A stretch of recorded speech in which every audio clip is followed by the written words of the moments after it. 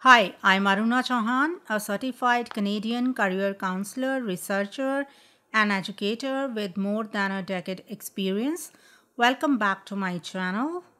In this video, I'm gonna go through some general questions asked by the interview panel for teacher interviews. I'm also going to talk about the areas you need to focus and also the tips to answer these questions. Well, through this video, an attempt is also made to help the forthcoming teachers to achieve their maximum potential and to get their dream job. So let's start. Well, the interview panel is definitely going to ask you this question. And the question is, tell us about yourself. So to answer this question, you need to focus on first your qualification, then your teaching skills, your use of technology, what type of working culture you are expected to give to your classroom and the students, and of course your previous work experience if you have any. So, this question is a sort of warming up question and at the same time a wonderful opportunity for you to make the interviewer to know about your working culture, your teaching skills, your technology usage and talents. Remember not to waste it by telling them about your family or your home life.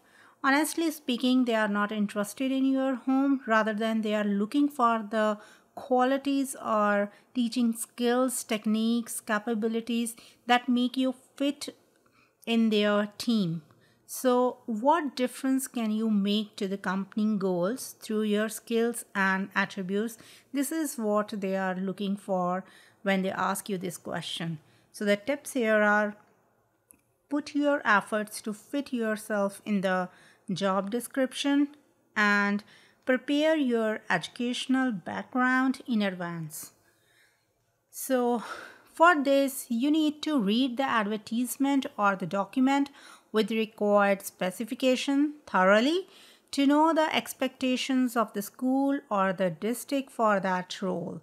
So, put your efforts to fit yourself as per the attributes mentioned. Using examples of your past job experience related to these attributes is a very smart strategy to answer this question. So, always remember your words are your power and use them to the most. So, you may start your answer as: I'm a very hardworking, focused, and detail oriented person with determination. I'm advanced user of technology with years of teaching experience. I'm very positive and renowned for my working accuracy, teaching strategies, skills, and techniques during my previous job. So, this is just a sample. I'm sure you have abundant qualities as a teacher, so give time and add your skills and strengths and capabilities when you are preparing your educational background in advance.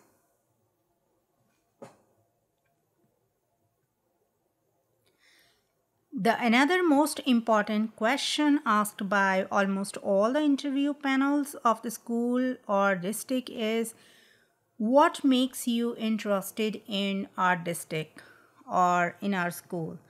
So, for to answer this question, you should focus on the areas like your positivity, how positive you are for the school or for the district, how enthusiastic you are to join that particular school or the district, and moreover, that job is a wonderful golden opportunity for you. So, the tips here are: share your passion, enthusiasm, and positive things about the district or the school you are applying. Number two, go through the job description document. Three, show passions instead of other reasons as money or status. The good thing is to visit the website of the district for its mission, vision, and goals. So, this is the time when you may use your previous preparation.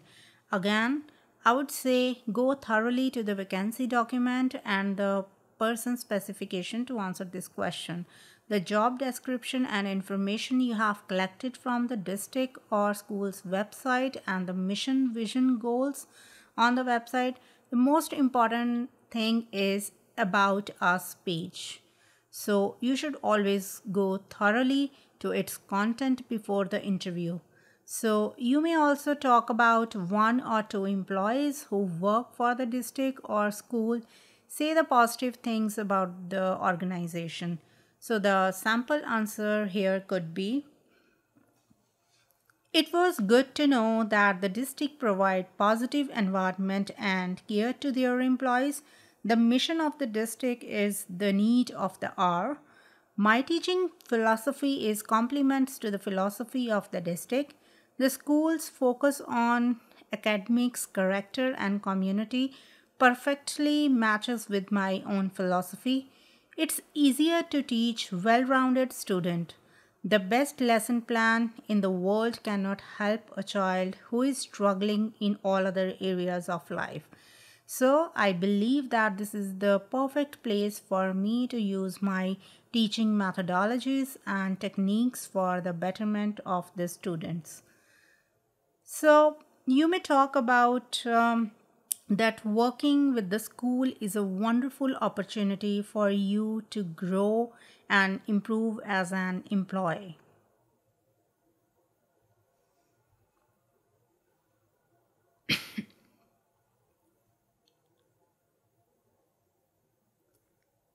So, how do you evaluate your students?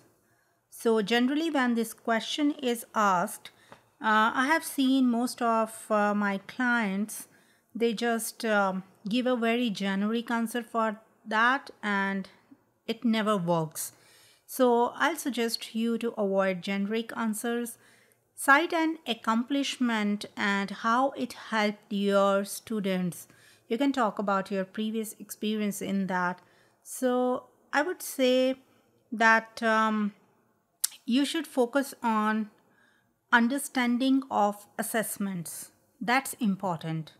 Show your enthusiasm that you are using different ways, different methods for evaluating your students, and also your strategy. What type of strategy you are adopting. So, uh, you can also talk about your understanding. So, the tip here is show your understanding of the assessment versus test. Yes, you must know that all the tests are, it's not only evaluation, it's something different and deep. And you can share your different methods of evaluation and assessment skills. So, the sample answer may be, to evaluate a student, I always use formal and informal methods that include quizzes and tests. Moreover, I grade all activities like reports, recitation, desk work, projects, essay writing, and group activities. One student during last year named Madhu showed a strong grasp of concept during in the classroom activities but performed poorly during testing. Through working closely with her, I uncovered an undiagnosed vision problem. Madhu got corrective lenses and his test score rose to match her in the class comprehension. So remember, through this question, the examiner or the your interview panel wants to know your assessment skills versus simple tests.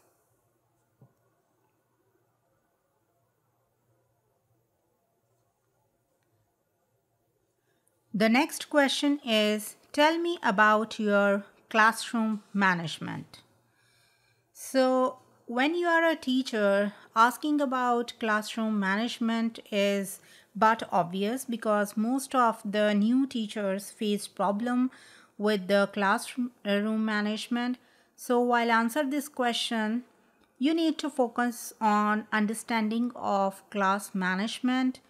You need to focus on learning outcomes, what type of results you are expecting, and about the structured activities throughout the day in your classroom.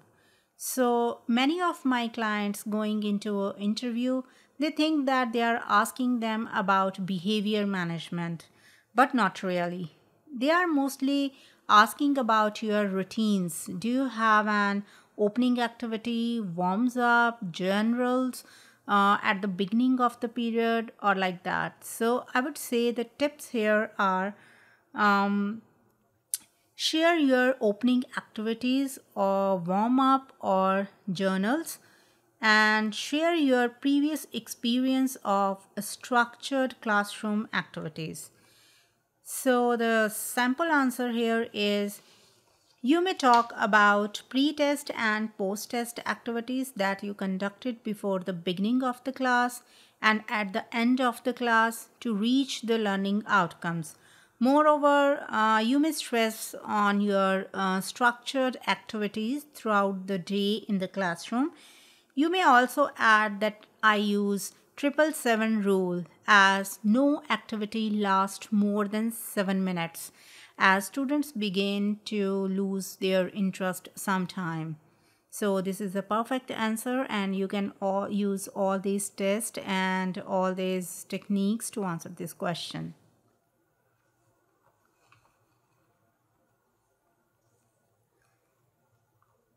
The next question may be, in your opinion, what is the most frustrating about teaching?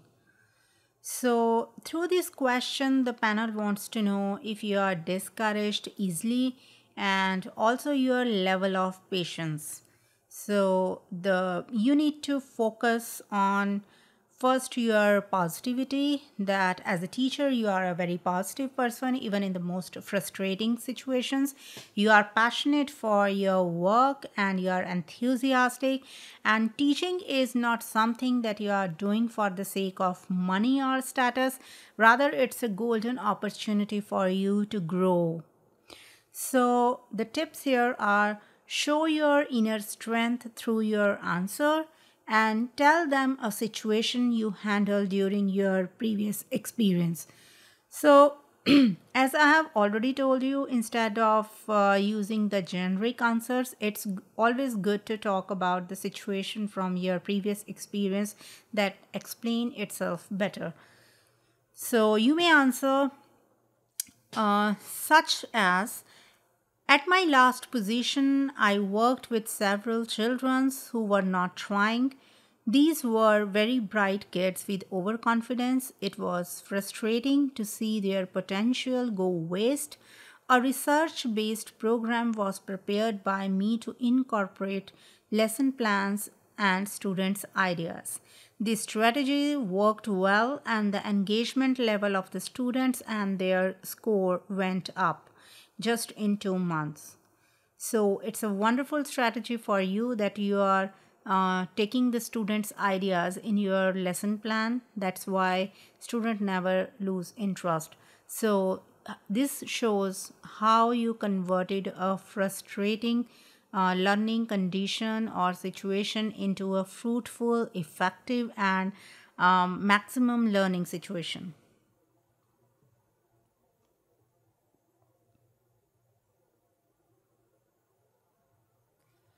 The interview panel may ask you, walk me through a typical lesson, or can you deliver a lesson? So, the interviewer is not just looking for a quality lesson or a lesson that is 100% correct and or fully engaged.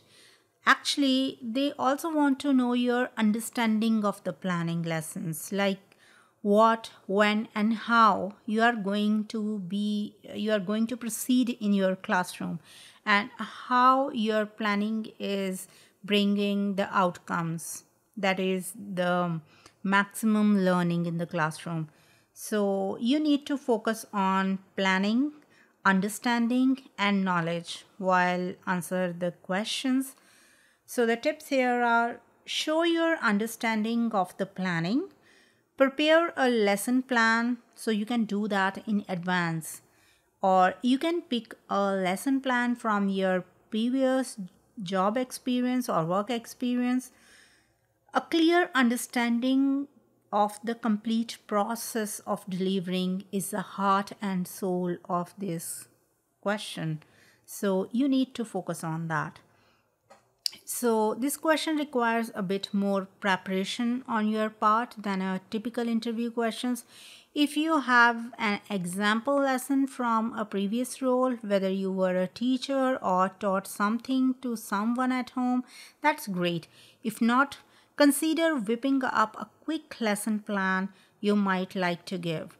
Talk through what it's look like from start to finish. Why exactly you decided to take that approach, and allow the interviewer to ask questions about your process. So this is the thing that you can take care before answering these questions. And if you are leaning on a past experience, also highlight the parts of the lesson you would change based on how it went.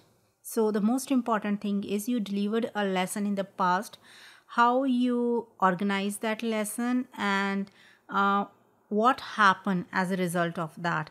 It's better to use an example that could use a bit of tweaking rather than one that goes smoothly. So this shows that growth mindset interviewers will be on the lookout for. So I would suggest you for a great presentation success, the important things are: number one, know your content, start with a structure, third, use appropriate teaching aids, and of course, delivery of the content.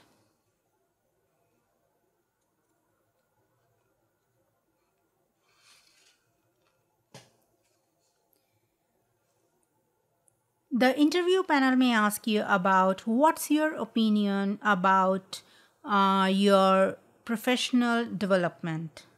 So it's not about that you have got the job, it's about your concept of professional development of your own. So through this question, the interviewer wants to know your perspective about your own professional growth and the areas you are interested in. So you should focus on one, passion for learning, that you are always curious and you love to learn so many things online or offline, knowledge of your resources, and your teaching efficacy. So the tips here are: research online and offline available teaching learning resources, and share how you want to expand your teaching efficacy. So you can talk about various online, offline resources such as books, videos, documentaries, seminars, workshops, and you may also join some educational society. So to answer, you can use this sample answer. I will read books and blogs, watch videos online, subscribe to journals, attend conferences and workshops, or to be a member of an educators society in my field. I will work on resources, latest trends in education, as issues related to psychology, growth, and development. I would be learning flexible sitting, blended learning, hybrid learning, or trauma informed teaching and gamification of learning. So when you talk about all these things, the interview panel will come to know that you are aware of so many things going on, and you believe in the professional growth and development in future. So all these things will lead you to get your dream job when you tell them about your teaching efficacy.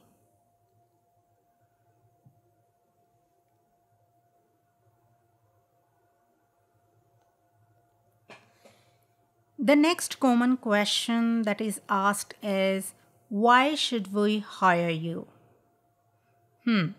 So this is a tricky question because here the interviewer is seeking an answer that demonstrate you can make a positive difference to their school or district in that role you are applying for. So to answer this question, you should focus on number one, you should show that you are a positive person, you have good professional experience, and you believe in the professional growth, and teaching is not something for money or status. It's your passion, it's your love.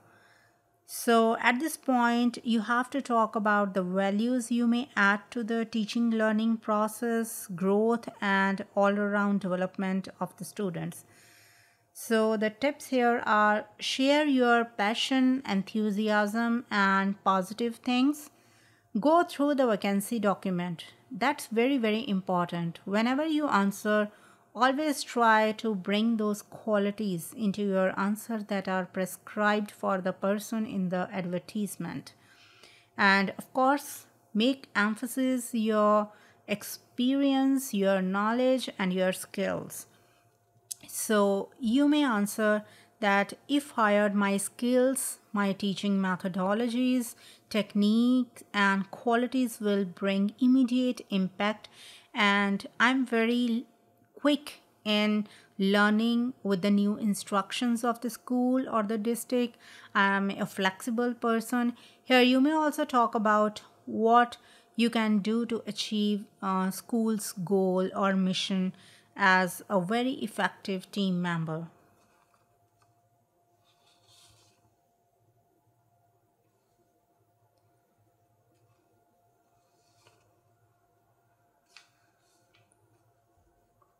The next question is describe your teaching style. So, this is a very important question. This question is used to determine your teaching style and evaluate how it fits into the school's teaching philosophy. So it's very important. The employer wants to know that you are helping students both make them develop academically and personally inside and outside the classroom, and how you are making a contribution to their personal development too. So by researching the school, you can tailor your answer to be consistent with their overall learning philosophy. So long as you are truthful, the things will be better for you. So, from my perspective, you should focus on that your teaching style is hybrid and open. Every child is important for you, and well rounded lesson plans are the heart and soul of your teaching style. So, you can use here, the tips here are: research online and offline teaching learning styles, then flexibility in teaching style to bring maximum level of learning, ensure the growth of every student. So it shows that each and every kid is important to you and your teaching style is polished and simonized, keeping in view all these things. So the sample answer you can give here: I would consider my teaching style to be learning by doing, collaborative, interactive, and demonstrative. I believe in including several learning styles, including visual, auditory, written, and project, narratives, role play, story writing to accommodate every student in my class. I develop well rounded lesson plans, so I may include multiple learning styles to ensure that all students may have maximum growth. So, this is the perfect answer, that you are using a hybrid style, you are not confined to one particular teaching style.